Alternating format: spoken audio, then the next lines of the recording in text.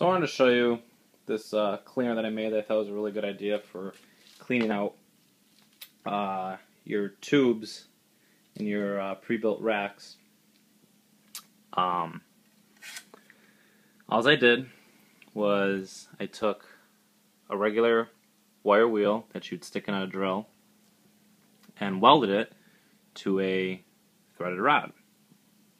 I did this at work on lunch. What I should have really done was grinded a little bit. This plated coating that they have on this wire wheel, because when I welded it to this is a stainless rod. When I welded it to this stainless rod, what happened was that coating basically assholed your tungsten in your TIG torch. And I mean, you can see it's a shitty weld. Like I said, that's just because of that coating. If I would have grinded that coating off, I would have had a lot cleaner weld. But I mean, it served its purpose. It's not falling off. I was just in a hurry to do it really quick, so it doesn't really matter. But so yeah, I made this. I thought this was a cool idea. This would be a good idea for anyone else who wants something easy to do to clean your racks. Because like I said, this one we will shoot just individual shells constantly out of this rack instead of using those cardboard tubes. And I know after you use it 2, 3, 4 times, these tubes start to get the burn marks all down the sides here, or you get paper and shit caught in them. So after we do a few shells in each tube, come with a drill, stick it in, and just drill, just do a nice clean in each one of them. And what I made sure of is I measured the inside diameter of the hole of the tubes, and got something that was about, I have to say this is probably a 3/32, a little bit wider. I mean, as you can see, you can't just drop it in, which is good, but it does go in.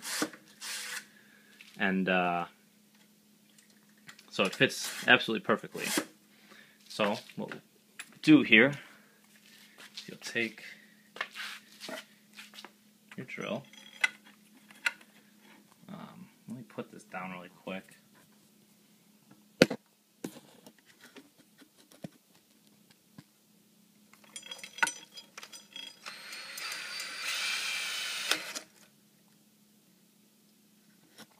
Okay, you'll attach it like so. I mean, it's pretty self-explanatory too. And then, so it just works perfectly. I already cleaned these out the other day. You just sit here and do in between shootings, and just to get it nice.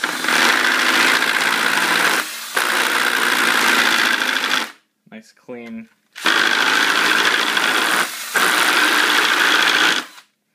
Now, just like so. And like I said, I cleaned out the other day, so I don't know how much soot crap's gonna come out. Still had some left over. But as you can see, gets everything out, and yep, definitely a lot cleaner. So, like I said, it was just a good idea. So, if anyone else likes, was ever thinking of, a good way to clean out your mortar racks, well, here you go.